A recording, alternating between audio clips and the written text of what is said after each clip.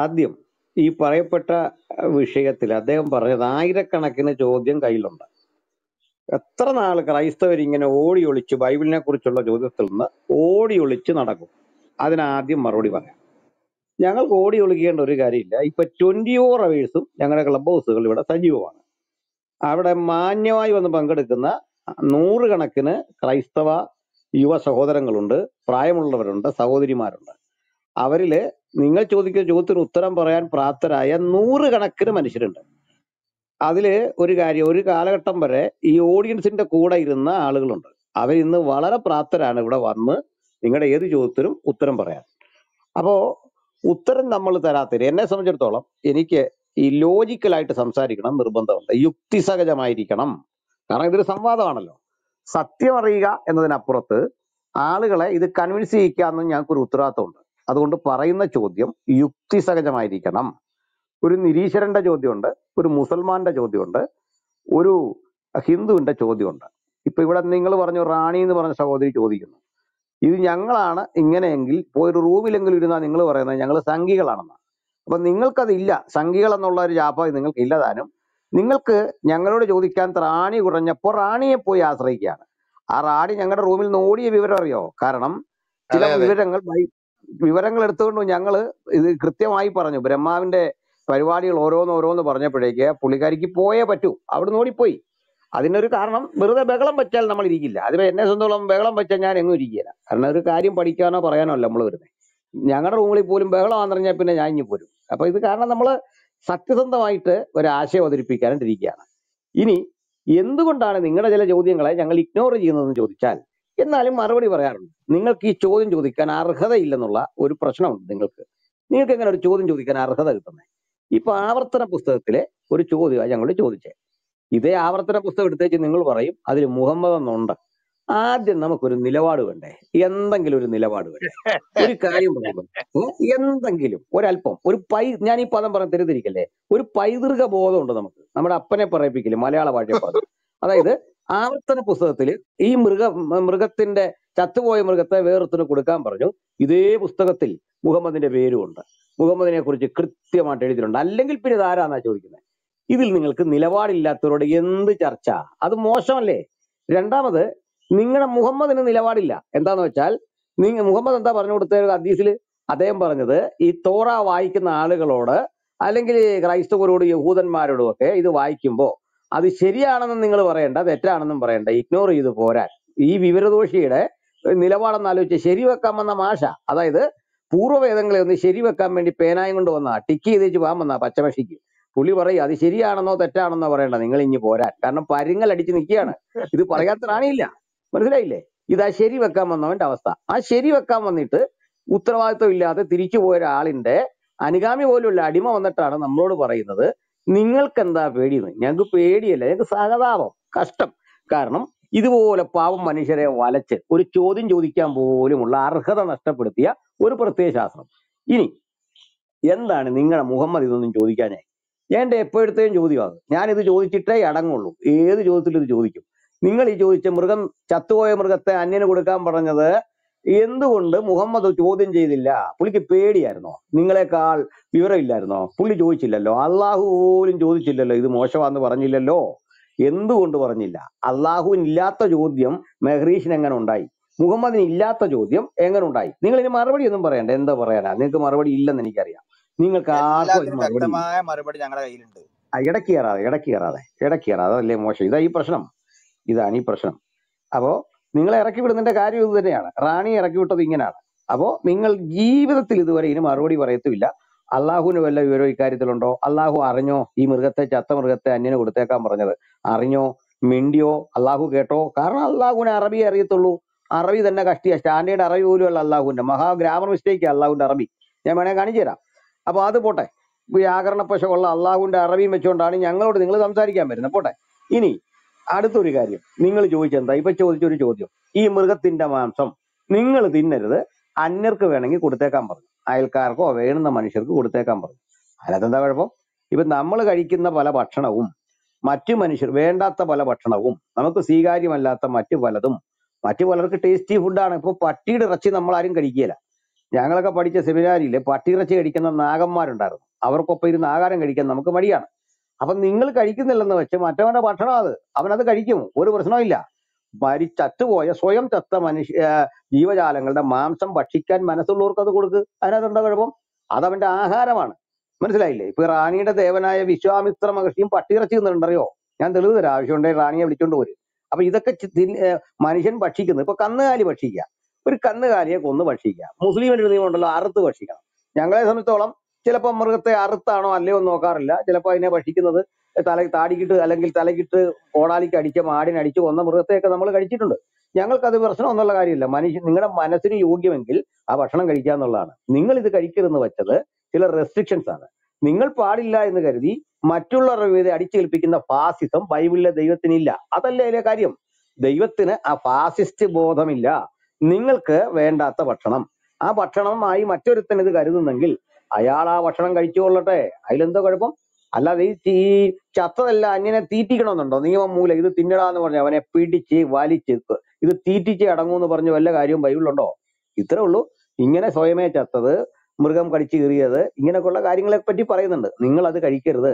കാരണം നിങ്ങൾ കുറെ കൂടി ഉയർന്നൊരു മാതൃക ലോകത്തിന് കൊടുക്കേണ്ട മനുഷ്യരാണ്. അതുകൊണ്ട് ഹൈജനിക് ആയിട്ടുള്ള ഒരു സിസ്റ്റം നിങ്ങൾ കീപ്പ് ചെയ്യണം. മറ്റു മനുഷ്യരത് കഴിക്കുന്നെങ്കിൽ അവരത് കഴിച്ചോട്ടെ. ഇതാണ് ഉത്തരം. വല്ലതും ചോദിക്കാണ്ടോ? ചോദിച്ചു. ഏതിനും ഉത്തരം. പിന്നെ ഉത്തരം വന്നില്ലെന്ന് പറയരുത്, ചോദിച്ചു. ഇനി എന്റെ അവസരം.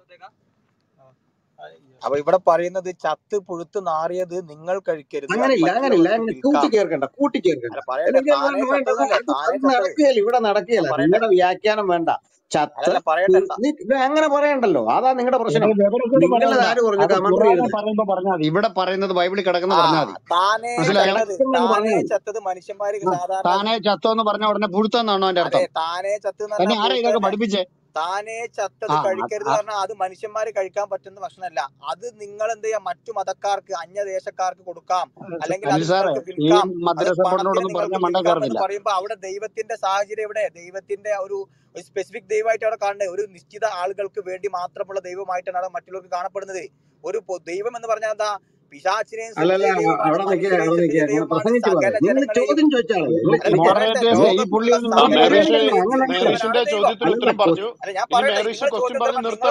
ഇസ്ലാമിക വിവരങ്ങളാ പറഞ്ഞത്. ഇസ്ലാമിൽ അങ്ങനെ ഇതിനെ എതിർത്തില്ല എന്നുള്ള തരത്തിലാണ് നിങ്ങൾ പറഞ്ഞത്. മുഹമ്മദ് നബിക്ക് വന്ന ഈ തൗറാത്ത് ഈ ലോ നിങ്ങൾക്ക് രക്ഷയുള്ളൂ. മ്യൂട്ട് ചെയ്തേ ബ്രദറെ, മ്യൂട്ട് ചെയ്തേ മഹർഷിനെ. എത്ര കാലം നിങ്ങൾ ഒളിച്ചിരിക്കും? എത്ര കാലം മ്യൂട്ട് ചെയ്താ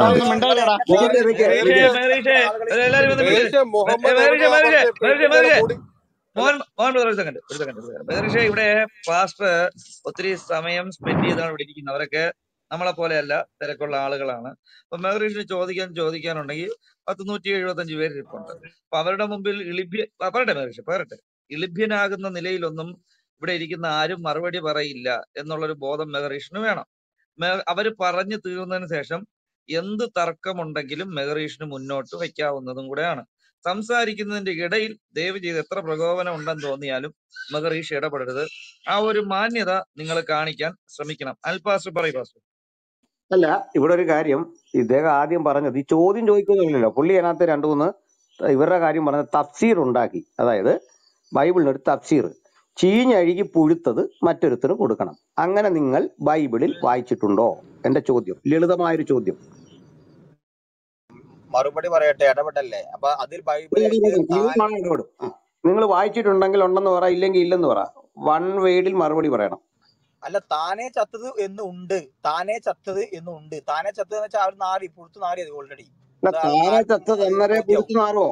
താനേ ചത്തതെന്ന് വെച്ചാൽ ഒരാൾ പിടിക്കാതെ നാറി അവിടെ ചത്ത് കഴിഞ്ഞ് മണിക്കൂറുകൾക്കകം തന്നെ നാറും ശവം.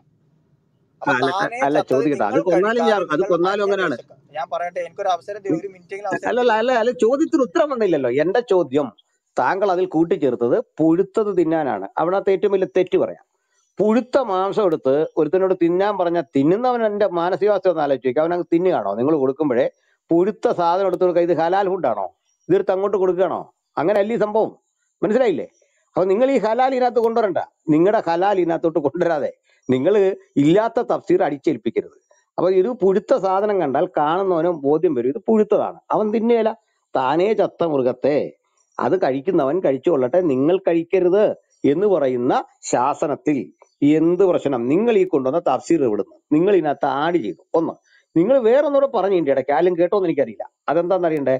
ഈ മുഹമ്മദിന്റെ കൈ കിട്ടിയ തൗറത്ത് ഇതായിരുന്നോ എന്ന് നിങ്ങൾക്ക് ഉറപ്പുണ്ടോ? ഞങ്ങൾക്ക് ഉറപ്പില്ല. പുള്ളി തൗറത്ത് കിട്ടിയെന്നൊന്നും ഞങ്ങൾ ആരോട് പറഞ്ഞോ?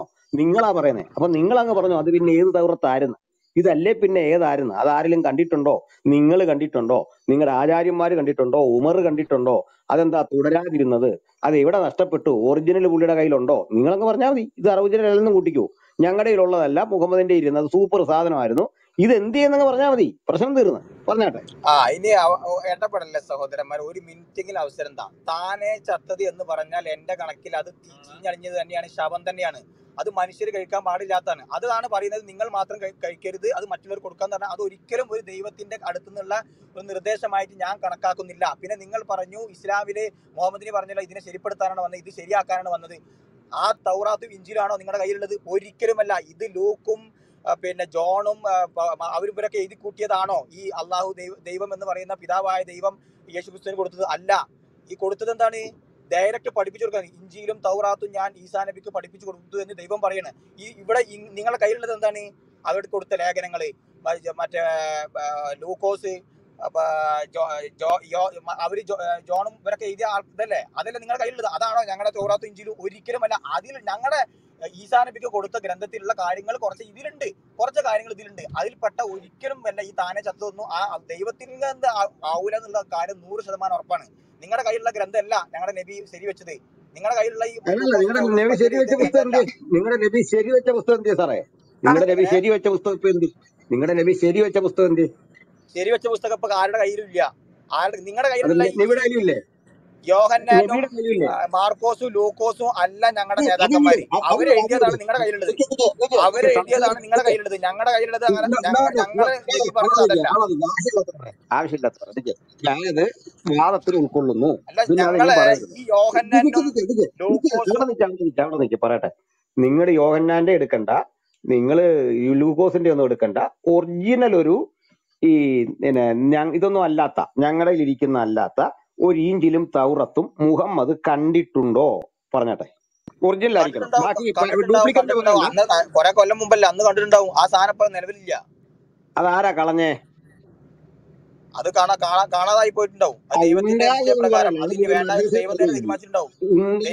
ദൈവം എന്താണോ ആഗ്രഹിക്കുന്നത് അതാണ് ഭൂമി നടക്കുക. അപ്പൊ ദൈവം ആഗ്രഹിച്ച് ആ സാധനം ഇവിടെ വേണ്ടാന്ന്, അതിപ്പോ ഇല്ല. ഇപ്പൊ ഖുർആൻ മാത്രമേ ഉള്ളൂ നിലവിൽ ദൈവത്തിന്റെ ഗ്രന്ഥമായിട്ട്. ഇപ്പൊ ഈ ഭൂമിയിൽ നിലവിലുള്ളത് ഖുർആൻ മാത്രമാണ്. ദൈവത്തിന്റെ തീരുമാനമാണത്. ഈ പ്രപഞ്ച സൃഷ്ടാവിന്റെ തീരുമാനമാണ്. അവസാന ഗ്രന്ഥം മാത്രം മതി മുഴുവനായിട്ട്. പ്രപഞ്ച സൃഷ്ടാവല്ലേ? അതവിടെ നിൽക്കേ. നിങ്ങൾ ഈ പറഞ്ഞ പുസ്തകം നിങ്ങളുടെ കയ്യിലുള്ള ഈ ലൂക്കോസും മാർക്കോസും യോഹന്നാനും എഴുതിയ ഗ്രന്ഥമല്ല ദൈവം കൊടുത്തത്. അല്ലെങ്കിൽ ഒറിജിനൽ എന്ത് ചെയ്താണ് എന്റെ ചോദ്യം. അത് ഇവിടെ കാണാതെ പോയി. ദൈവത്തിന് എന്താണ് അവസാന ഗ്രന്ഥമാണ് ഇവിടെ നിലനിൽക്കേണ്ടത് എന്ന് ദൈവത്തിന് അറിയാലോ. ദൈവം അത് മാത്രം മുഴുവനായി നിലനിർത്തി മറ്റുള്ളതൊക്കെ മാച്ചു കളഞ്ഞു. മറ്റുള്ള ഗ്രന്ഥങ്ങളൊക്കെ എന്തിനാണ്?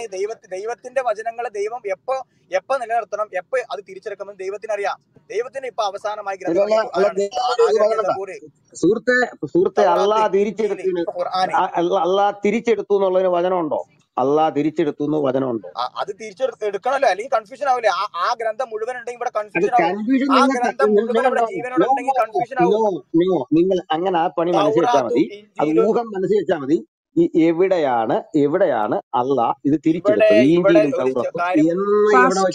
വ്യക്തമായി ചിന്തിച്ചാൽ ഒരു മിനിറ്റ് പാസ്റ്റർ, എനിക്കൊരു മിനിറ്റ് തരൂ. പറയൂ പാസ്റ്റർ. മെഹറീഷ് ഇപ്പൊ ഇറച്ചിയുടെ വിഷയം വിട്ടോ? ഇറച്ചിയുടെ വിഷയം വിട്ടോ? ഇപ്പം ബൈബിളില് കയറി പിടിച്ചിരിക്കുകയാണ്. ഒരു മിനിറ്റ് അവിടെ നിക്ക്. അല്ല, ഒരു മാസം പഴകിയ ഒരു മീന്, ഒരു തിമിംഗലത്തിനെ കടൽ തീരത്ത് കണ്ടത്, അത് വെട്ടിമുറിച്ച് തിന്ന കുറെ സഹാബികളും അതിന്റെ കുറെ പീസൊക്കെ കൊണ്ടുവന്നിട്ട് തിന്ന ഒരു പ്രവാചകനെ പറ്റി കേട്ടിട്ടുണ്ടോ മേരീഷെ? ഒരു ഇവിടെ മാസം ദൈവത്തെ പഴുകി ചീഞ്ഞ് ദൈവത്തെ കുറിച്ചാണ് പുഴു ചർച്ച പിടിച്ച് ചെയ്യുന്നത്. പുഴുത്ത മീൻ തിമിംഗലത്തിന്റെ കഷ്ണം തിന്നത് ആരാണ്? ഇവിടെ ദൈവത്തിന്റെ സിസ്റ്റർ മീനല്ല, തിമംഗലം മീനല്ല, സസ്തനജീവിയാ. ദൈവത്തിന്റെ ആ വിധിവിലക്കുകളെ കുറിച്ചാ പറയുന്നത്. മൃഗത്തിന് ആ തുല്യമാണ്. സസ്തനജീവി. കടൽ തീരത്ത് ഒരു മാസം പഴകിയത് ചീഞ്ഞത് വിശന്നപ്പോ വെട്ടി തിന്ന കുറെ സഹാബികളും അത് അല്ല, കുറെ വെട്ടി പിഴിഞ്ഞോണ്ട് വന്നത് കൊണ്ട് കൊടുത്തൊരു പ്രവാചകനെ പറ്റി കേട്ടിട്ടുണ്ടോ മേരീഷെ? അതാണ് ദൈവവും പ്രവാചകനും മാറിപ്പോവല്ലേ? ദൈവത്തിന്റെ വിധിയാണ് ഞാൻ പറയുന്നത്. നിങ്ങൾ പ്രവാചകന്റെ വിധിയാണ്. ദൈവവും പ്രവാചകനും മനുഷ്യനാണ്, ദൈവത്തിന്റെ കാര്യം പാസ്റ്റർ പറഞ്ഞു കഴിഞ്ഞു. ദൈവത്തിന്റെ കാര്യം പാസ്റ്റർ പറഞ്ഞു. ഞങ്ങള് തിന്നാത്ത സാധനം മറ്റുള്ളവർ ഇപ്പൊ ഞങ്ങളുടെ വീട്ടില് കുറച്ച് നല്ല ബീഫ് കിട്ടി, ഞങ്ങള് ബീഫ് കഴിക്കില്ല. ബീഫ് കഴിക്കുന്നവർക്ക് കൊടുത്താൽ എന്താ പ്രശ്നം? അല്ലെങ്കിൽ നിങ്ങളുടെ വീട്ടിൽ നല്ല കുറച്ച് പോർക്ക് കിട്ടി, നിങ്ങളുടെ വീട്ടില് മാരീഷിന്റെ വീട്ടില് നല്ല കുറച്ച് പോർക്ക് ആരോ കൊണ്ടൊക്കെ തന്നു, അത് നിങ്ങൾ തിന്നില്ല, നിങ്ങൾ അടുത്ത വീട്ടിലെ ക്രിസ്ത്യാനിക്ക് കൊടുത്തു, എന്താ പ്രശ്നം? താനേ ചത്തതെന്ന് പറഞ്ഞാൽ എന്താ? നിങ്ങളുടെ പുസ്തകത്തില് ഞാൻ പറയാം, നിങ്ങൾ താനേ ചത്തതിനെ പറ്റി പറഞ്ഞത് ഞാൻ പറയാം. നിങ്ങളുടെ കിതാബില് അൽമൈദയിൽ നിങ്ങൾ എന്താ എഴുതിയിരിക്കണത്? ശവം വേണമെങ്കിലും നിങ്ങൾക്ക് തിന്നാം, അതായത് വിശന്നാല് നിങ്ങൾക്ക് ശവം തിന്നാന്ന് എഴുതിയിട്ടുണ്ട്, ഇല്ലയോ? നിങ്ങൾക്ക് വിശന്നിട്ട് നിങ്ങൾക്ക് ഒന്നും കിട്ടാനില്ലെങ്കിൽ ശവം തിന്നാം, രക്തം തിന്നാം, എന്ത് അനാവശ്യം പന്നി വരെ നിങ്ങൾക്ക് തിന്നാം, ഇല്ലേ? ഇല്ലെങ്കിൽ ഇല്ലെന്ന് പറയൂ. അത്യാവശ്യ ഘട്ടത്തിൽ തിന്നാമോ ഇല്ലയോ? അപ്പൊ നിങ്ങളുടെ അള്ളാഹു നിങ്ങൾക്ക് ശവം തിന്നാൻ സമ്മതിച്ചിട്ടുണ്ടോ? മനുഷ്യന്മാരുടെ ശവം, രക്തം, പന്നി, ഇത് മൂന്നും നിങ്ങൾക്ക് തിന്നാം. പിന്നെ ആരാടവോ നിങ്ങൾ വന്നിട്ട് മറ്റുള്ളവരെ ക്രിട്ടിസൈസ് ചെയ്യാൻ?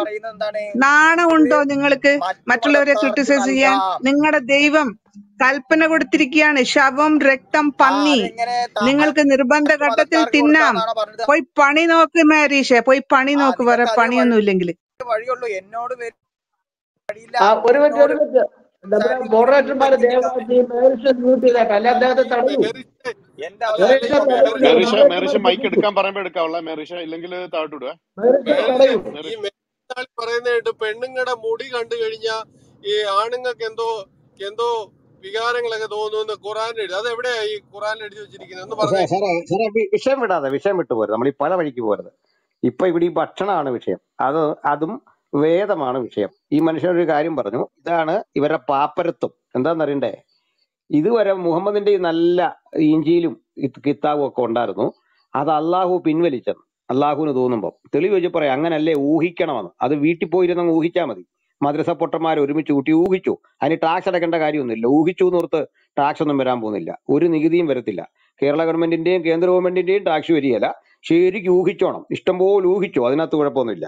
ഞാൻ വേണ്ട കൃത്യമായിട്ട് ആലുംറാനിലെ ഒരു ഭാഗം വായിച്ചു കേൾപ്പിക്കാം. അതായത് 112 മുതൽ 112, 113 ക്രിസ്ത്യാനികളെ കുറിച്ച് പറയുന്ന, അവരെല്ലാം ഒരുപോലെ അല്ല, നേർമാർഗത്തിന് നിലകൊള്ളുന്ന ഒരു സമൂഹവും വേദക്കാരിലുണ്ട്. രാത്രി സമയങ്ങളിൽ സുജൂദിൽ ഏർപ്പെട്ടുകൊണ്ട് അവർ അള്ളാഹുവിന്റെ വചനങ്ങൾ പാരായണം ചെയ്യുന്നു. ഇതാരാന്ന് പറയുമ്പോൾ ഏതെങ്കിലും മുസ്ലിങ്ങളല്ലല്ലോ. അപ്പൊ അവിടെ കൃത്യമായിട്ട് ഈ കാര്യം പറയുന്നുണ്ട്. 100 വചനങ്ങളിലൂടെ പറയുന്നുണ്ട്. ഇത് ഇസ്ലാം അകപ്പെട്ട പ്രതിസന്ധിയുടെ ആഴമാണ്. അതായത് ബൈബിളിനെ പറ്റി ഇവർ പറഞ്ഞൊരു മത്തായി എഴുതിയതാ, ലൂക്കോസ് എഴുതിയതാ, അതുപോലെ തന്നെ അത് ലേഖനങ്ങളാ. ഇത് മുഹമ്മദ് കണ്ടല്ലോ. ഈ മനുഷ്യന് വാതുറന്ന് പറയത്തില്ലേ, അത് ഇന്നപോലെ കുഴപ്പം ഇതിനുണ്ട്, അത് ഞങ്ങളുടെ ഇരിക്കുന്ന ഒറിജിനൽ അല്ല, പിന്നെ കുറെയൊക്കെ അതിനകത്ത് വന്നിട്ടുണ്ട്. മുഹമ്മദ് എന്താ പറയാഞ്ഞേ? മുഹമ്മദിന് ഇത് പറയാനുള്ള ത്രാണി ഉണ്ടോ? ഇനി ഇവരെഴുതിയെന്നുള്ളടത്ത് കുഴപ്പം എന്താ? അങ്ങനെയാണെങ്കിൽ ഖുറാനെ പറ്റി പറയുന്നൊരു ഭാഗം ഉണ്ടല്ലോ, അത് 69:40 എല്ലാവരും ഓർത്തു. ഇത് മാന്യനായ ഒരു ദൂതന്റെ വചനമാണ് ഖുറാൻ, മനസ്സിലായി? അത് കിടക്ക അങ്ങനെ. അപ്പൊ മാന്യനായ ഒരു ദൂതന്റെ വചനം, അപ്പൊ ദൈവത്തിന്റെ വചനം അല്ലെന്ന് പറഞ്ഞാൽ എങ്ങനെ ഇരിക്കും? അതുപോലെയാണ് അപ്പോസ്തലന്മാർ എഴുതി എന്ന ഒരു കാരണമായി പറയുന്നത്. ഇതിനെ കണ്ണിക്കണ്ടവൻ മിണ്ടിയില്ല, അതിനുള്ള ശേഷിയും ത്രാണിയും പുള്ളിക്കില്ലായിരുന്നു. പിന്നെ ഇങ്ങനെ ബഹളം വെക്കുന്ന പിള്ളേര് വന്ന് അതീതും പറഞ്ഞിട്ട് ഞങ്ങൾ എത്രത്തോളം ഒളിച്ചിരിക്കുന്നു പറഞ്ഞ അർത്ഥമില്ല. ഞങ്ങൾ ചോദിച്ച ഒരു ചോദ്യത്തിനും ഉത്തരവില്ലാതെ ആഴക്കടൽ ഇരുട്ടി തപ്പുന്നുണ്ട് ഇപ്പം. അതുകൊണ്ട് അത്തരത്തിലുള്ള നരേഷൻ വേണ്ട. നിങ്ങൾ സംസാരിച്ചോ, ഞാൻ ഒത്തിരി സംസാരിച്ചല്ലോ, ബാക്കി സൗകര്യങ്ങളിലേക്ക് പോവാം. എനിക്ക് പറയാൻ അവസരം തരുമോ സഹോദരന്മാരെ? മേറീഷ് പറഞ്ഞു നിർത്തണം, നീണ്ട പ്രസംഗമല്ല, പറഞ്ഞ സ്റ്റേറ്റ്മെന്റ് പെട്ടെന്ന് നിർത്ത്. അല്ല, ഞാനതാ പറയുന്നത്. ഈ താനേ ചത്തത് ഇപ്പോഴും അതിലോ ഞാൻ ഉറച്ചു നിൽക്കുന്നു. ഒരു ദൈവം ഒരിക്കലും താനേ ചത്തത് മറ്റുള്ളവരോട് തിന്നാൻ പറയത്തില്ല. കാരണം ദൈവത്തിന്റെ മക്കളാണ് സകലരും. ഏത് മതമായിക്കോട്ടെ, ഏത് വിശ്വാസികളായിക്കോട്ടെ, ദൈവം സൃഷ്ടിച്ചതാണ് ഈ സകലതും. പിശാച്ചിനെയും എന്തിനേയും എല്ലാത്തിനെയും സൃഷ്ടിച്ചത് ദൈവമായതുകൊണ്ട് ദൈവം ഒരിക്കലും അങ്ങനെ ഒരു വകഭേദം അവിടെ കാണിക്കത്തില്ല എന്ന് ഞാൻ ഉറച്ചു വിശ്വസിക്കുന്നു. അതുകൊണ്ടാണ് ആ വചനം ഇപ്പോഴും മനസ്സിലായി. വളരെ എല്ലാ സമഭാവനയുള്ളൊരു ഓക്കെ. അള്ളാഹു ആണ്. നമുക്ക് അത് അതിന്റെ മറുപടി ചാക്കോ ചാക്കോ പാസ്റ്റർ പാസ്റ്റർ അല്ല, ഒരു സെക്കൻഡ്. ക്രിസ്ത്യാനികളുടെ സ്വത്തിന്റെ അഞ്ചിലൊന്ന് പിടിച്ചു വാങ്ങിയ, എന്നിട്ടാണ് അവർ അധ്വാനിച്ച് അഞ്ചിലൊന്ന് പിടിച്ചു മേടിച്ച് ഇഷ്ടം പോലെ അനുഭവിക്കാൻ ഈ കള്ളന്മാർക്കെല്ലാം കൊടുത്ത ആളിന്റെ കാര്യമായിരുന്നു ഈ പറയുന്നത്. അഞ്ചിലൊന്ന് അല്ല, അവൻ എനിക്ക് പണിയെടുത്ത ഒരു മിനിറ്റ് വയലിൽ വരെ പണിയെടുത്തുണ്ടാക്കിയ നിങ്ങൾ സാധനം എല്ലാം ഇടപെടുന്നതിനാണ്. മേടിച്ചിട്ട് ഇപ്പൊ സമഭാവന പറയാണോ? എന്തൊരു സമഭാവനയാന്ന് ഓർത്തോയ്ക്ക്. അഞ്ചിലൊന്ന് ലോകത്തിന്ന് നടക്കുക. ജസിയ എന്ന് പറഞ്ഞ വൃത്തികെട്ട നികുതി ലോകത്തിന്നും ഇസ്ലാമിക രാജ്യങ്ങളിൽ ദിമ്മിവൽക്കരിക്കുക ലോകത്ത് മറ്റുള്ള മനുഷ്യരെ. എന്നിട്ട് പറയുകയാണ് എല്ലാവരോടും ഒരുപോലെ കാണുന്ന ഒരു മഹാദൈവം. ഈ അറബി മാത്രം അറിയാവുന്ന പൊട്ടന്റെ കാര്യമാണോ വന്ന് പറഞ്ഞുകൊണ്ടിരിക്കുന്നത്? സംസാരിക്കുമ്പോ അതിനകത്ത് കുറെയെങ്കിലും ഒരു മര്യാദയും മാന്യതൊക്കെ കാണിക്കണം. മനസ്സിലായില്ലേ? ഇവിടെ വന്നിട്ട് ഈ സമത്വമൊക്കെ പറയാൻ എളുപ്പമാ. അള്ളാഹു ജീവിതത്തിൽ ഒരിക്കലും അത് പാലിച്ചില്ല. ഒരിക്കലും അത് പാലിച്ചില്ല. എല്ലാ ജീവികളോടും എവിടെ സമാഭാവന കാണിച്ചു? എല്ലാ മനുഷ്യരോടും ഒരുപോലെ കാണിച്ചോ? പ്രവാചകനെ പുകഴ്ത്തിയില്ല എന്ന കാര്യത്തിന് തല വെട്ടുകായിരുന്നു സ്ത്രീകളുടെ. അന്നേരം വന്ന് ഈ രൂപത്തിലൊക്കെ സംസാരിക്കുന്നത്. ഇനിയും കാണിക്കണോ? നൂറുകണക്കിന് കാര്യങ്ങൾ. നിങ്ങള് അത് ഒരു മിനിറ്റ് വരെ സംസാരിക്കുമ്പോഴേക്ക് ഇടപെടണം. ഇവന് എന്ത് ചെയ്യും? നിങ്ങൾക്ക് സഹിഷ്ണുത കുറവാണ്. അല്ല, ഞങ്ങൾക്ക് പറഞ്ഞു നിർത്ത്. സംസാരിക്കുമ്പോഴേക്കും നിങ്ങൾക്ക് മെറിഷ് ദേഷ്യം പറഞ്ഞു വരും. നിർത്തുകയാണെങ്കിൽ ഓക്കെ. അടുത്ത് മെറിഷ് പറഞ്ഞു നിർത്തിയിട്ട് ഞാൻ ഒരു മിനിറ്റ് കൂടെ തരാം. അത് ആ, കഴിഞ്ഞ് ചാക്കോ പാസ്റ്റിലേക്ക് പോവാണ് അനിൽ ബ്രദറെ. ഓക്കെ. ഇവിടെ മെറിഷ് പറഞ്ഞോ. ഇവിടെ വർഗീസ് പാസ്റ്റർ നേരത്തെ പറഞ്ഞ് പിന്നെ മുഹമ്മദ് നബി മക്കയ്ക്ക് മാത്രം ഇറങ്ങിയല്ലേ, അപ്പൊ അതേമാതിരി ജീസസ് മറ്റേ ജെറുസലേമിൽ ഇറങ്ങി. അപ്പൊ എന്താ പ്രശ്നം? അവിടെ ഈക്വൽ ആയിരുന്നു. അവിടെ ഈക്വൽ അല്ല. മുഹമ്മദ് നബി പറഞ്ഞത് ഞങ്ങൾക്ക് പ്രവാചകൻ മാത്രമാണ്. ഈ ജീസസ് എന്ന് പറയുന്നത് നിങ്ങൾക്ക് ദൈവമാണ്. ദൈവം ഒരു പ്രദേശത്ത് മാത്രം ഒതുങ്ങി നിൽക്കാൻ പാടുവോ? ഇല്ല. ഒന്ന് ചിന്തിച്ചു നോക്കൂ. ഈ ജെറുസലേം ഇസ്രായേൽ പ്രദേശത്ത് മാത്രം ഒരു ദൈവം നേരിട്ട് മനുഷ്യനായി ഇറങ്ങി വരിക എന്ന് പറയുമ്പോൾ മറ്റുള്ള സ്ഥലത്ത് ലോകരാജ്യങ്ങളുണ്ടല്ലോ അന്നും. അപ്പൊ അന്ന് അവർക്കൊന്നും ഇത് പ്രത്യക്ഷമാവുന്നില്ല, കാണുന്നില്ല. ഈ ഒരു പ്രദേശം മാത്രം ദൈവം അങ്ങനെ വന്നിട്ട് അവിടെ കുരിശിലേരി മരിക്കുക. എന്തൊരു അത്ഭുതമാണിത്. ഞങ്ങളെ സംബന്ധിച്ച് പ്രവാചകനാണ് മുഹമ്മദ്. ഞങ്ങളെ സംബന്ധിച്ച് ഓക്കെ മെറിഷ് മ്യൂട്ട് ചെയ്യ്. അതിന്റെ മറുപടി പറയും. മെറിഷ് മ്യൂട്ട് ചെയ്തേ. അറബി ദേശത്തിന് വേണ്ടി മാത്രമുള്ളതാണോ? മൂട് അല്ല, ലോകത്തിനുള്ള മുഹമ്മദ് നബി ആളാണോ? പ്രവാചകനാണ് അല്ല, മെറിഷ് സഹോദരന്മാരെ. മൈക്ക് എടുക്കല്ലേ. മെറിഷ് ഞങ്ങൾക്ക് മൈക്ക് എടുക്കല്ലേ. പ്രവാചകനാണ്. പറയട്ടെ, അദ്ദേഹം പറഞ്ഞു തീർക്കട്ടെ. അല്ല, ഞാനത് എന്റെ ചോദ്യം ഒന്ന് തീർക്കട്ടെ. ചോദ്യം കംപ്ലീറ്റ് ആക്കട്ടെ. അല്ല, പറഞ്ഞു അല്ല, തീർക്കല്ല. മെറിഷിന് സമയം ഇല്ല, തന്നല്ലേ. 10 സെക്കൻഡിനുള്ളിൽ ഈ ചോദ്യം തീർക്കാം. 10 ചോദ്യത്തിനകത്ത് സെക്കൻഡ്. ഞാൻ പറയുന്നത് ചോദ്യം തന്നെയല്ലല്ലോ. ഞങ്ങൾ വിശ്വസിക്കുന്നത് മുഹമ്മദ് അങ്ങനെ നബി ചോദിക്കാം. പ്രവാചകനായി നോ വിശ്വസിക്കുന്നത് പ്ലീസ്, അവിടെ പ്രവാചകൻ. വെയിറ്റ് ചെയ്തേ. നിങ്ങൾ എന്താ നിക്കേ ചോദിക്കട്ടെ. അതായത് നിങ്ങളുടെ കാര്യം, നിങ്ങളൊരു ചോദ്യം ചോദിക്കുന്നു. ആ ചോദ്യത്തിന് ഉത്തരം പറയുമ്പോൾ അതിനൊരു കൗണ്ടർ അടിച്ചിട്ട് പിന്നെ ഞാൻ ചോദിക്കട്ടെ എന്ന് പറഞ്ഞാൽ ആ കൗണ്ടറിന് മറുപടി ഇല്ലാതെ പോകില്ലേ? ചോദ്യം പൂർത്തിയായിട്ടില്ല. അതുകൊണ്ട് അതാണ് നിങ്ങൾ ചോദ്യം പൂർത്തിയായി. മനുഷ്യൻ മാംസം തിന്നുന്ന കാര്യം ആദ്യം പറഞ്ഞു. മാംസം തിന്നുന്ന കാര്യമാണ് ആദ്യം പറയുന്നത്. അതിന് മറുപടി പറഞ്ഞു. ഇപ്പൊ പറഞ്ഞത് വർഗീസ് സാറ് പറഞ്ഞു മുഹമ്മദ് അവിടെ വന്നുള്ളൂ, യേശു അവിടെയും വന്നുള്ളത് ഈക്വൽ ചെയ്യുമ്പോൾ അല്ല. ഒരാൾ ദൈവമാണ്, ഒരാൾ പ്രവാചകനാണ്. അങ്ങനെയെങ്കിൽ എന്റെ ലളിതമായൊരു ചോദ്യത്തിന് ഒരു ഉത്തരം താ. എന്നിട്ട് നിങ്ങൾ പിന്നെ ചോദിച്ചോ. എന്തിനാ ഉത്തരം തരാത്തെ? മുഹമ്മദ് മുഴു ലോകത്തിനും വേണ്ടി വന്ന അന്ത്യപ്രവാചകനാണോ? എനിക്കും നിങ്ങൾക്കും മെഹറീഷിനും എല്ലാം ബാധകമായ മുഴു പ്രപഞ്ചത്തിലുമുള്ള മനുഷ്യർ അംഗീകരിക്കേണ്ട പ്രവാചകനാണോ? പറഞ്ഞാട്ടെ. അതെ, തീർച്ചയായും. നിങ്ങളെ ജീസസ് നിങ്ങൾ ദൈവമായി അത് മതി. അവിടെ പറയണ്ടേ, വിശദീകരിക്കണ്ടേ? പറഞ്ഞത് മതി. അപ്പൊ കേട്ടല്ലോ, ഉത്തരം കിട്ടി. ആണെങ്കിൽ ഈ പുള്ളിക്ക് എന്തുകൊണ്ട് അറബിക്ക് പുറത്തൊരു ഭാഷ അറിയാതെ പോയി? എന്തുകൊണ്ടാണ്? മുഴുവൻ ലോകത്തോടും ഇത് വിനിമയം ചെയ്യണമല്ലോ. അറബി എന്ന് പറയുന്ന ഒരു ഗോത്ര ഭാഷയ്ക്ക് പുറത്ത് ലോകം അറിയുന്ന ഏതെങ്കിലും ഭാഷ, അന്ന് ലോകം അറിയുന്ന ഭാഷ ലാറ്റിനാണ്. ഈ ലാറ്റിനോ ഗ്രീക്കോ ഇന്നത്തെ ഇംഗ്ലീഷോ അല്ല പുള്ളി ഉപയോഗിക്കുന്നത്. ഒരു ഗ്രാമത്തിലെ കുറൈശികളുടെ മാത്രം ലോക്കൽ ഭാഷയിലാണ് അദ്ദേഹം സംസാരിച്ചത്. അദ്ദേഹം ആ ഭൂപ്രദേശത്തിന്റെ ഉള്ളിൽ നിന്നുകൊണ്ട് ആ ജനത്തോട് മാത്രമാണ് സംസാരിച്ചത്. വീണ്ടും പറയുന്നുണ്ട് കൃത്യമായി താങ്കൾ പറഞ്ഞതിന് എതിരായിട്ട് മുഹമ്മദ് ലോക്കലാണ്. 62:2 ഞങ്ങൾ വചനമല്ല എഴുതിരുന്നത്. 62 അതിന്റെ സൂറ 62:2 കൃത്യം പറയുന്നു അദ്ദേഹം അറബി ദേശക്കാർക്ക് വേണ്ടി മാത്രം വന്നതാണ്. അവൻ അക്ഷരജ്ഞാനമില്ലാത്തവർക്കിടയിൽ 62:2 പ്രാർത്ഥനാ സമ്മേളനം ജുമുഅ. അവൻ അക്ഷരജ്ഞാനമില്ലാത്തവർക്കിടയിൽ തന്റെ ദൃഷ്ടാന്തങ്ങൾ അവർക്ക് വായിച്ചു കേൾപ്പിക്കുകയും അവരെ സംസ്കരിക്കുകയും അവർക്ക് വേദഗ്രന്ഥവും തത്വജ്ഞാനവും പഠിപ്പിക്കുകയും ചെയ്യാൻ അവരിൽ നിന്ന് തന്നെ ഉള്ള ഒരു ദൂതനെ നിയോഗിച്ചവനാകുന്നു. തീർച്ചയായും അവർ മുമ്പ് വ്യക്തമായ വഴികേടിലാകുന്നു. ഇനി വേണ വാക്യം 13:7, 14:2, 6:92, 42:7, 38:70, 38:65, 28:46. എത്ര എണ്ണം കേൾക്കണം? ഇവിടെ ഒന്നും യൂണിവേഴ്സൽ ആയ ഒരു സന്ദേശം കൊടുത്ത് വിട്ടയാളാണെന്നല്ല, ഒരു ഗോത്രദേവന്റെ ആശയം പറയാൻ ആ ഗോത്രത്തിലേക്ക് വന്നയാൾ. നിങ്ങൾ കണ്ണിക്കാമെങ്കിൽ വചനം വെച്ചിട്ട് കണ്ണിക്കണം. ഗണ്ണിക്ക് തരാം. 25-ാം അധ്യായം 1 ഞാൻ വായിച്ചു തരാം. തന്റെ ദാസന്റെ മേൽ സത്യാസത്യ വിവേചനത്തിനുള്ള ഖുർആൻ അവതരിപ്പിച്ചവൻ അനുഗ്രഹപൂർണനാകുന്നു. അദ്ദേഹം ലോകർക്ക് തന്നെ ഒരു താക്കീതുകാരനായിരിക്കുന്നതിന് വേണ്ടി അത്രേ അത്. ലോകർക്ക് തന്നെ. ലോകരാണോ ഈ മക്കാർ? ലോകരുമാണോ? അല്ല, ലോകർക്ക് താക്കീതായിട്ടാണ് നബിയെ ഇറക്കിയിട്ടുള്ളത്. അതുപോലെ തന്നെ വേറൊരു വചനം 34-ാം അധ്യായം 28, നിന്നെ നാം മനുഷ്യർക്കാകമാനം സന്തോഷവാർത്ത അറിയിക്കുവാനും താക്കീത് നൽകുവാനും ആയിക്കൊണ്ട് തന്നെയാണ് അയച്ചിട്ടുള്ളത്.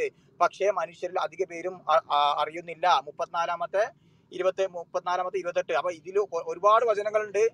പിന്നെ ഈ ലോകർക്ക് മുഴുവൻ വേണ്ടിയിട്ടുള്ളതാന്ന് പറഞ്ഞിട്ടുള്ളത്. ഞാൻ ഇപ്പൊ 2 നോട്ട് ചെയ്ത് എഴുതിയാണ്. പിന്നെ നിങ്ങൾ പറഞ്ഞു അറബി, എന്തുകൊണ്ട് അറബി അപ്പുറത്ത്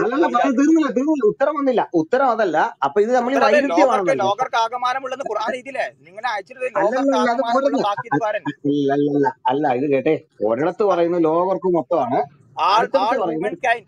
എല്ലാ ഹ്യൂമൻ ബീങ്സിനും വേണ്ടി. ഇംഗ്ലീഷിലൊക്കെ പറയണ്ട സുഹൃത്തെ. ആൾ വുമൻ കൈൻഡ് ഒന്നും ഇംഗ്ലീഷിൽ പോകുന്ന ഒരു പ്രയോഗം പോലും ഇല്ല. ആളൊക്കെ വിട്, നമുക്ക് ശുദ്ധമായ മലയാളത്തിൽ പറയാമല്ലോ.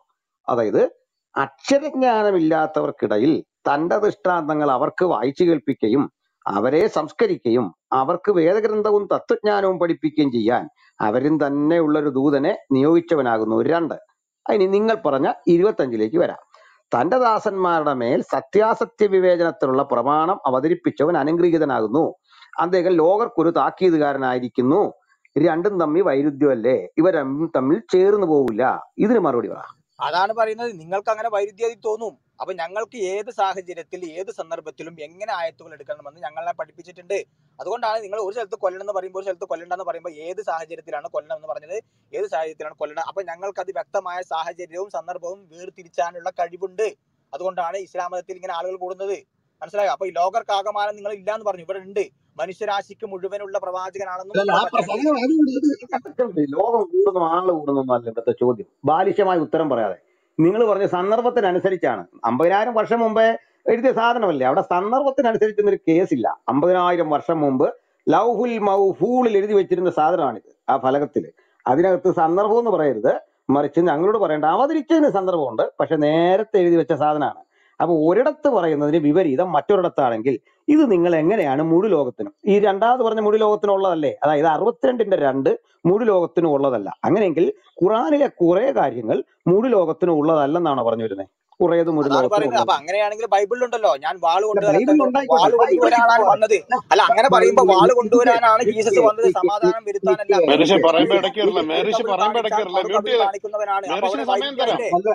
അല്ല എനിക്ക് ഈ ഇടയ്ക്ക് കയറി പറഞ്ഞുകൊണ്ട് വല്ല ഗുണമുണ്ടോ? ആരേലും ശ്രദ്ധിച്ചോ? നിങ്ങളുടെ ആവേശം കൊള്ളാം. നിങ്ങൾ ഇതിൽ നിന്ന് തന്നെ പറ, എന്നിട്ട് ബൈബിളിലേക്ക് വരാം. നിങ്ങൾ ബൈബിളിൽ പറയുന്ന ഒരു സ്ഥലത്ത് പറയുന്നു ഒരു കവിൾ അല്ലല്ല, കവിള് അവിടെ നിൽക്കട്ടെ. അല്ലല്ല, അതുകൊണ്ട് ഖുർആൻ തെറ്റാവുന്നതാണോ? നിക്ക് ബൈബിളിൽ ഇങ്ങനെ ഉണ്ട്, അതുകൊണ്ട് ഖുർആനിലുണ്ട്, നമുക്ക് അത് ക്ഷമിച്ചു പോയേക്കാന്നാണോ ഉദ്ദേശിച്ചത്?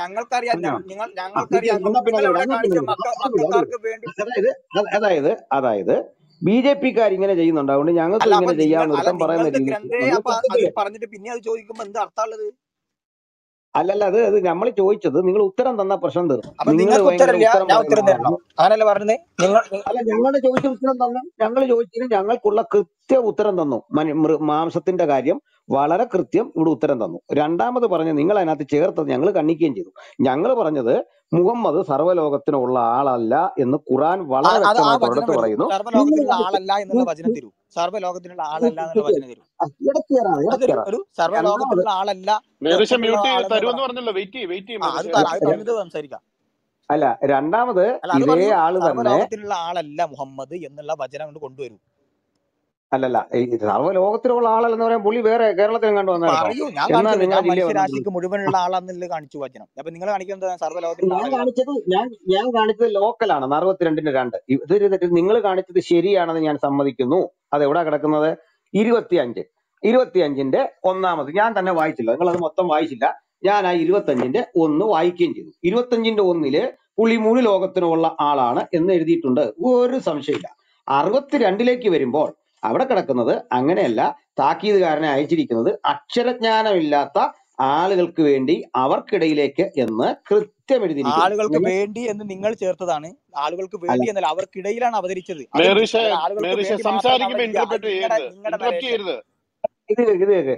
അവൻ അജ്ഞാനമില്ലാത്തവർക്കിടയിൽ തന്റെ ദൃഷ്ടാന്തങ്ങൾ അവർക്ക് വായിച്ചു കേൾപ്പിക്കുകയും അവരെ സംസ്കരിക്കുകയും അവർക്ക് വേദഗ്രന്ഥവും തത്വജ്ഞാനവും പഠിപ്പിക്കുകയും ചെയ്യാൻ അവരിൽ നിന്ന് തന്നെയുള്ള ഒരു ദൂതനെ നിയോഗിച്ചവനാകുന്നു. അവരിൽപ്പെട്ട ഇനിയും അവരോടൊപ്പം വന്നു ചേർന്നിട്ടില്ലാത്ത മറ്റുള്ളവരിലേക്ക് നിയോഗിച്ചിരിക്കുന്നു.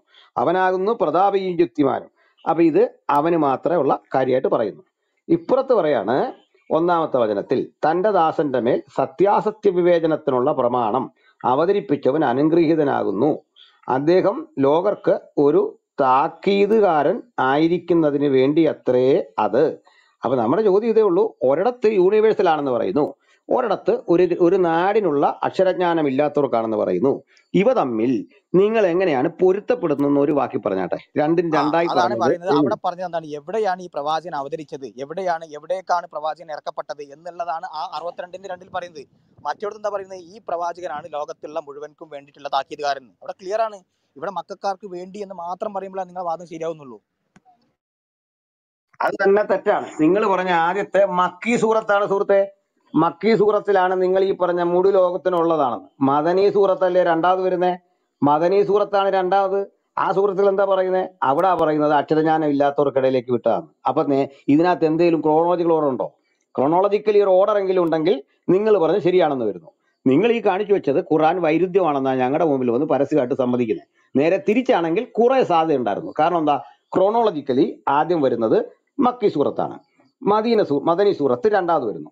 മദനി സൂറത്തിൽ പറയുന്നു, അതായത് രണ്ടാമത് വന്നതിൽ പറയുന്നു, അവൻ അക്ഷരജ്ഞാനമില്ലാത്തവർക്കിടയിൽ തന്റെ ദൃഷ്ടാന്തങ്ങൾ അവർക്ക് വായിച്ചു കേൾപ്പിക്കുകയും അവരെ സംസ്കരിക്കുകയും അവർക്ക് വേദഗ്രന്ഥം തത്വജ്ഞാനവും പഠിപ്പിക്കുകയും ചെയ്യുന്നു. മക്കി സൂറത്ത് എന്ന് പറയുന്ന ആദ്യത്തെ തീവ്രവാദം കുറവുള്ള സ്ഥലത്തെ സൂറത്തിൽ എന്താ പറയുന്നത്? അവൻ മുഴു ലോകത്തിനും വേണ്ടി കൊണ്ടുവന്ന സംഗതിയാണ്. ഇതിനകത്ത് വൈരുദ്ധ്യമുണ്ട്, അതേ പറഞ്ഞുള്ളൂ.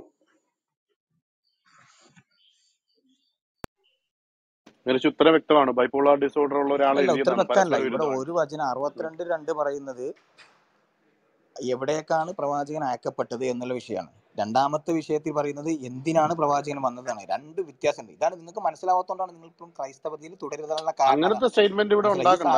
ഉത്തരം അറിയാത്തതുകൊണ്ട് ചോദിച്ചതിന് പറഞ്ഞാൽ മതി. പരസ്പര വിരുദ്ധമാണെന്ന് തെളിഞ്ഞു. മറ്റേ അടുത്തതിലേക്ക് കടക്കാം. ഒരിക്കലും അല്ല. പരസ്പരം ഇതെന്ന് നിങ്ങൾ തെളിയിക്ക്. നിങ്ങളെ ബൈബിൾ എന്താ പറയുന്നത്? ബൈബിളിൽ ഉത്തരമുണ്ടെങ്കിൽ ഒരു മിനിറ്റ് ബഹറിഷിനോട് അൽപാസ് പറഞ്ഞതിനോട് നാടിയാട്ട്. ഇദ്ദേഹം രണ്ടാമത് വായിച്ചത് ആയത്ത് ലോകർക്ക് മാതൃകയാണെന്നാണ് മെഹറിഷ് പറയുന്ന മുഹമ്മദ്. അതാണ് മനസ്സിലാകാത്തത്. അത് കേട്ടിട്ടാണ് എനിക്ക് ഇവിടെ ഇരിക്കപ്പുറത്ത് ഇല്ലാതെ വന്നതുകൊണ്ടാണ് ഞാനൊരു മറുപടി പറയുന്നത്. 99 യുദ്ധമെന്ന് പറഞ്ഞതായ ആ ഗോത്ര ആക്രമണം നടത്തി നിരപരാധന കൂട്ടക്കറ നടത്തിയ മുഹമ്മദാണ് മാതൃകാ പുരുഷൻ.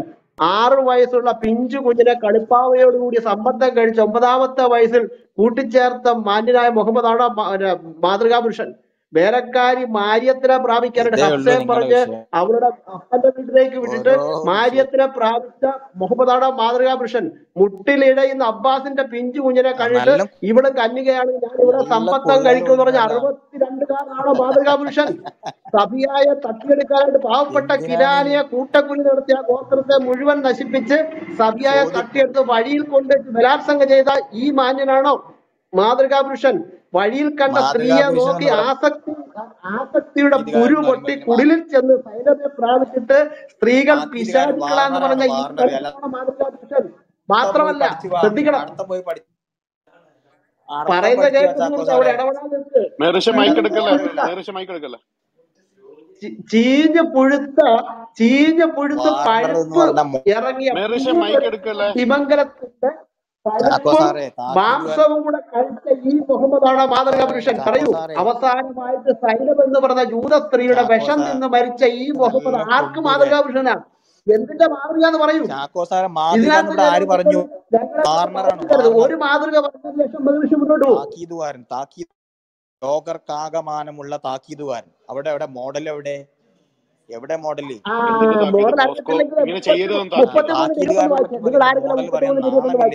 പ്ലീസ് 33-21 വാർണർ 33:21 വായിച്ചു.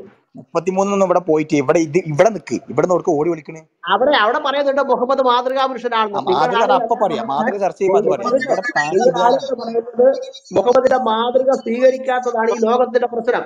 മുഹമ്മദിന്റെ മാതൃക സ്വീകരിക്കണം.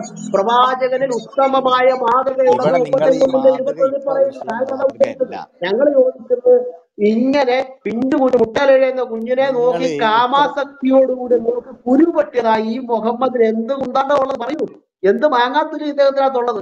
ഇങ്ങോട്ട് വന്ന് താങ്ങാനായിട്ട് വരരുത് കേട്ടോ. ഒരു മാതൃക പറയൂ. അന്തസ്സുണ്ടെങ്കിൽ, ആണത്തുണ്ടെങ്കിൽ, പൗരുഷമുണ്ടെങ്കിൽ നിങ്ങളുടെ ഒരു മാതൃക പറയൂ. ചാക്കോ സാറേ, നിങ്ങൾ ഇങ്ങനെ ഭയപ്പെടണ്ട. ഞാൻ ഇപ്പൊ ചോദിച്ചത് വാർണറെ കുറിച്ചാണ്. വാർണർ, ലോകത്തിനാകമാനമുള്ള വാർണർ, താക്കീത് വാർണർ. അപ്പൊ പറയുന്നത് നിങ്ങൾ മാതൃക. അപ്പൊ അത് ആ വിഷയം എന്തെങ്കിലും മാതൃക താക്കീത് കൊടുക്കാനാ. ഒരു നിമിഷം. ഈ പുള്ളി ഇടയ്ക്കിടയ്ക്ക് പറയുന്നത് പേടിക്കണ്ട. മദനി ജയിലിൽ നിന്ന് ഇറങ്ങിയോണ്ടാണോ ഈ പേടിക്കണ്ട എന്ന് പറയുന്നത്? എന്തോ ഉദ്ദേശിക്കുന്നത്? ഞങ്ങൾ എന്തോ പേടിക്കണ്ടാത്ത കാര്യം എന്താ? മദനി ജയിലിൽ നിന്ന് ഇറങ്ങിയിരിക്കുന്നു, നിങ്ങൾ പേടിക്കേണ്ടത്? ഇവിടെ പറയുന്നതാണ്, ഇവിടെ അല്ല, മര്യാദയ്ക്ക് സംസാരിക്കുക. അത് അതിന്റെ രീതി, അത് വേണം. ഇവിടെ ലോകത്താകമാനമുള്ള താക്കീതുകാരനെ കുറിച്ച് പറയുമ്പോൾ നിങ്ങൾ മാതൃകയ്ക്ക് പോയി. അപ്പൊ നിങ്ങളുടെ ഈ ആശയ ദാരിദ്ര്യം ഇന്നും ഇതിനും തുടങ്ങിയതല്ല. ഈ ഓട്ടം, ഈ ബൈബിൾ ചോദിക്കുമ്പോൾ ജീവിതത്തിൽ എന്തെങ്കിലും മൂല്യമുള്ളവരായിരിക്കണം. എന്ത് മൂല്യം ഉണ്ടായിരുന്നു മുഹമ്മദ്?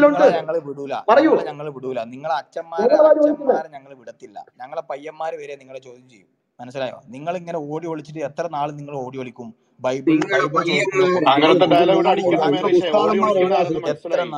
നിങ്ങളുടെ ഉസ്താദന്മാർ ഒരുത്തരം കളത്തിലില്ല, വീട്ടിൽ കയറി ഇരിക്കുകയാണ്. ആയുഷ് മദനിയും എല്ലാവരും അകത്ത് കയറിയിരിക്കുക. ഈ വാദ പഠിക്കാനുള്ള ഈ കാര്യങ്ങളൊക്കെ ഒന്ന് പറഞ്ഞിരുന്ന കാര്യം. നിങ്ങളെ ഞങ്ങൾ വിടൂല. നിങ്ങളെ പാസ്റ്റർമാര്, നിങ്ങളെ അച്ഛന്മാര്, നിങ്ങളെ പണ്ഡിതന്മാർ. മെഹറിഷെ ചുറുചുറുക്കുള്ള യുവാവ്, നിനക്ക് പറ്റുമെങ്കിൽ നീ ആ എം അക്ബറിനെ ഇങ്ങോട്ടൊന്ന് കൊണ്ടുപോവാ. ഇവിടെ വന്ന് ഈ ദേവസ്വന്മാരുടെ ഫ്രണ്ടിലോട്ടൊന്ന് വിട്ടുകൊടു.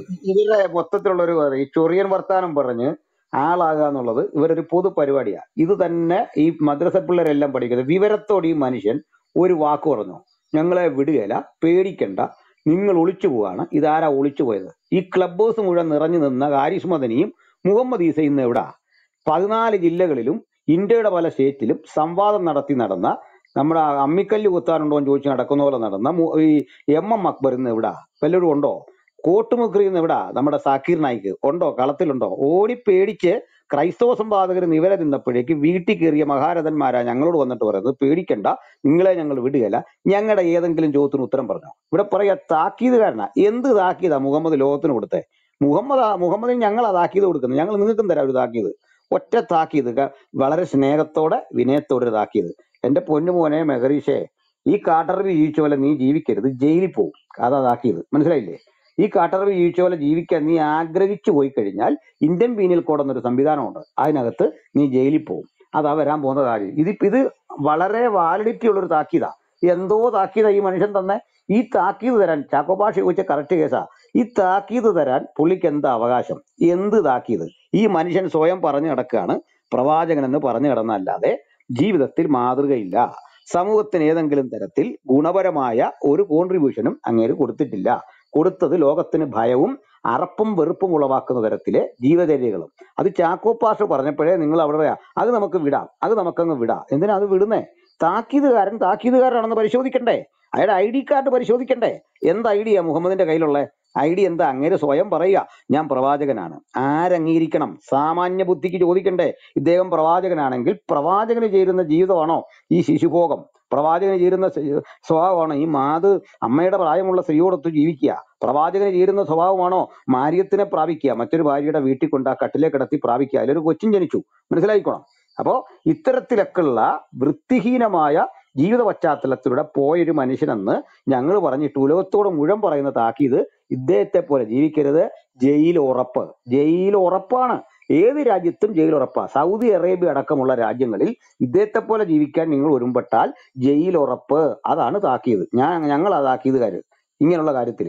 മനസ്സിലായില്ലേ? ഞങ്ങൾ അന്ത്യപ്രവാചകനല്ലെങ്കിലും താക്കീത് ഞങ്ങൾ തരാം. നിങ്ങൾ ഇദ്ദേഹത്തെ പോലെ, നിങ്ങളെന്നല്ല മനുഷ്യനായി പിറന്ന ഏതൊരാളും ഇദ്ദേഹത്തെ പോലെ ജീവിച്ചാൽ നിങ്ങൾക്ക് ജയിൽ ഉറപ്പ്. കുറെ കൂടി കട്ടിയായി പറഞ്ഞാൽ ക്യാപിറ്റൽ പണിഷ്മെന്റ് ഉറപ്പ്. അക്കാര്യത്തിൽ നിങ്ങൾക്ക് എന്തെങ്കിലും തർക്കിക്കാൻ കഴിയുന്നുണ്ടെങ്കിൽ കയറിപ്പോരും.